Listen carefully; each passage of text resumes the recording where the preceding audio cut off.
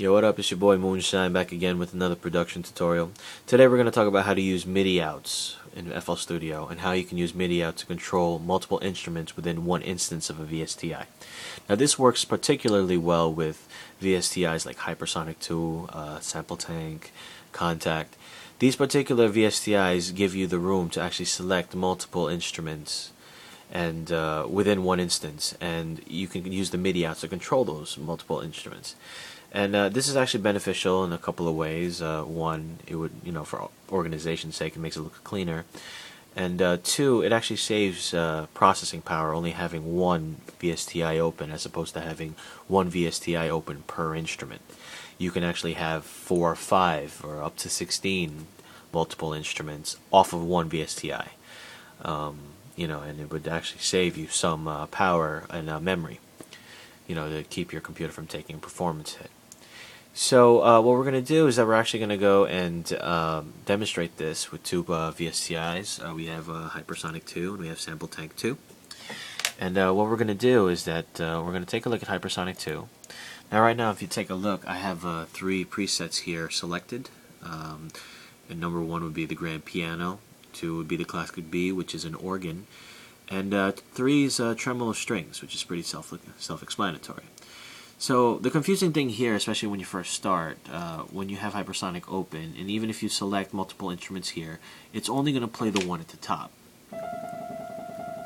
So right there, you hear the piano right there. So the problem with this, of course, is that, it's nice to have all these instruments listed here, but it's pretty much useless if you can't play any of them except for the top one. This is where the MIDI outs come in. So basically what a MIDI out is that it's pretty much, you assign it, you add it to your project like any other channel, whether it be a sampler or an audio clip. The MIDI out is something that you can add in as well. And once you have the MIDI out in there, you can assign it notes. You can, just do whatever you do to a normal instrument channel, a sampler or whatever. And it basically spits out MIDI signals. And what you could do is take a MIDI out, and it'll take those MIDI signals and push it towards a VSTi. And that's basically how you're going to control these 3 instruments using only this one instance of Hypersonic 2. So the first thing we're going to do is we're going to take a look here. Now, every VSTi has this particular button right here, this gear. You're going to click on this gear, and it's going to bring up this window right here. Now, the particular part of this window to note is this right here, this section right here, the input port. And basically what this is this is how you're going to this is basically the port that the MIDI outs are going to point to, so it knows what VSTi to go and play. So what we're going to do, usually by default it leaves you with these dashes right here. We're going to make it port 0, and we're going to go add ourselves a MIDI out. So we're going to go to channels, and we're going to go to MIDI out, and that'll give us our MIDI out right here. And this is the window for the MIDI outs, the settings. And the 2 parts of this particular window that you want to note are the port and the channel. Now the port actually corresponds to the input port that we had here in Hypersonic. So here we have an input port of 0. You want to make sure that the MIDI out has a port of 0. And the channels here, this particular box right here, the channel, actually corresponds to the number instrument that you have here. So once you have the port, once you have the 2 ports matching, right, the port on the MIDI out and then the port over here on Hypersonic, you can actually start using the MIDI out to go and play instruments in Hypersonic. So right now we have port 0, channel 1. So channel 1 over here on port 0, which is Hypersonic 2, is the grand piano. So if we select the MIDI out right now, it's going to play the piano. Okay. If we take a look now and we go and shift channel 1 right here, we make this channel 2, it's going to go and play the second instrument here, which is classic B, which is an organ. So here, look, port 0, channel 2. There's your organ. Same thing if we were to go and move it to channel 3. You get the strings that we assigned channel 3. So it's pretty straightforward on how to use it. And then what you can do is that you can add multiple MIDI outs, and then you would just pretty much assign them accordingly. So here we are. What we could do, MIDI out. Let's just just to make this nice and neat, make this channel 1. MIDI out 2 is going to be channel 2, and MIDI out 3 is going to be channel 3. So right here, MIDI out 1 plays the piano, MIDI out 2 plays the organ, MIDI out 3 plays the strings. So it's pretty cool because then we've only added this one particular instance of Hypersonic 2.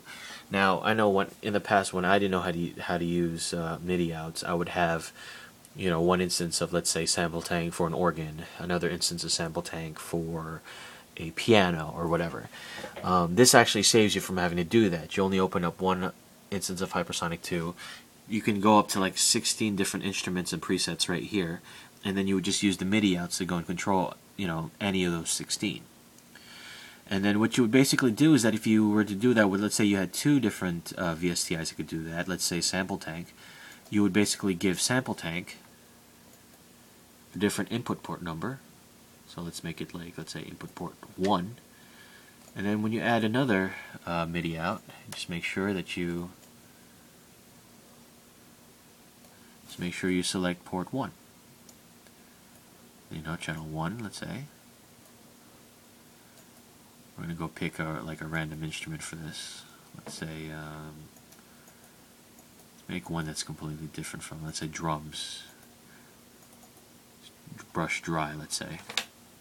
If you were to take a look at MIDI out 4, which corresponds to port 1, channel 1.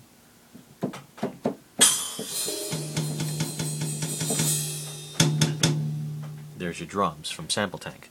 So all in all, just using MIDI outs and those 2 particular VSTIs, MIDI out 4 plays the drums and sample tank. MIDI out 3 plays the strings. From Hypersonic, MIDI out 2 plays the organ from Hypersonic, and MIDI out 1 plays the piano. So this this turns out to be very useful, and basically you can assign this anything you want in the step sequencer or in the piano roll. If I wanted to do, basically play, whatever, I can play an F chord right here, an F major, the same way that I would do